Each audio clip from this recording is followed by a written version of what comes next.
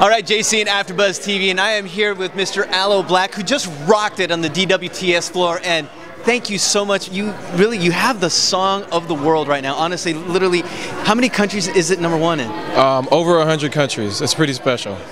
It's awesome. Half the world knows who you are. I know, it's crazy. Yeah. I like that though. I'll keep singing for them. It's good. Really? Okay, so tell us a little bit about you, more like your inspirations, what started you, what made you want to be a singer, man? I mean, well, I got laid off from Ernst & Young. That was #1. I was a business consultant, and once I got laid off, I decided I'm going to focus on music full time, and that's when I wrote I Need a Dollar. Okay. And that hit across the world, and I had a chance to write another big hit, Wake Me Up. So when you got laid off, what was that moment that said, you know, I'm not going to do what I'm supposed to do, I'm going to do what I want to do? Wow. Actually, I had a little bit of time to think about what I wanted to do. Talked to my parents. They're super supportive of me just taking time to figure out where I wanted to go next. Maybe go back to school, maybe get another job. Nah, I'll work on music for a little bit, see what happens. You can always fall back on that other stuff, right? But I think you're doing pretty good so far. Yeah. I guess so, yeah. Now, what are some of your influences?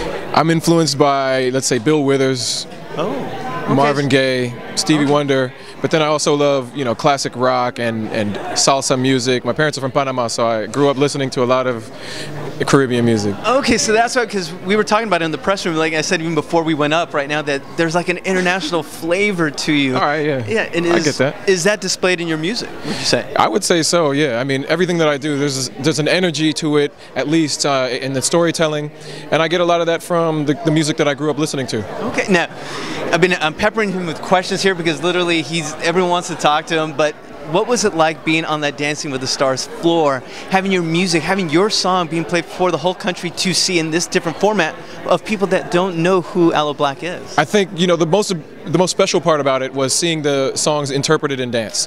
And that to me was special because I'm an artist and I like to see how artists interpret what I do. To see them dancing to it was great, and to see the rest, to know the rest of the world got to see it as well, while I got to see it, was awesome. Now, aside from, look at Mark, I'm sorry, his fashion sense is awesome. I just Yours have to. Too. Nah. He's just saying that. No, but what's next for you?